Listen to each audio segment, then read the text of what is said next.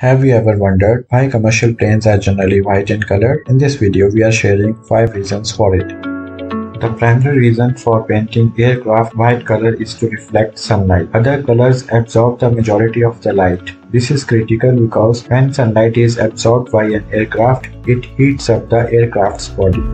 Airplanes are completely exposed to various atmospheric conditions when flying at high altitudes. Colored aircrafts fade over time, necessitating repainting to maintain their aesthetic appeal. An airplane painted white or a light color, on the other hand, does not appear significantly different after a significant amount of time in the air.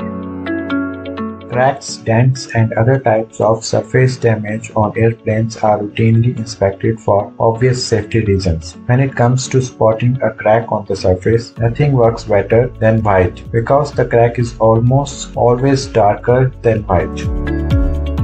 The white color scheme allows birds to better identify and avoid threats. White is the most economical color. Thanks for watching the video till the end, and don't forget to like, comment, share and subscribe to the channel to keep us motivated to make more videos like this. Press the bell icon to get notifications about the newly uploaded video on this channel. See you next time. Stay tuned for more videos.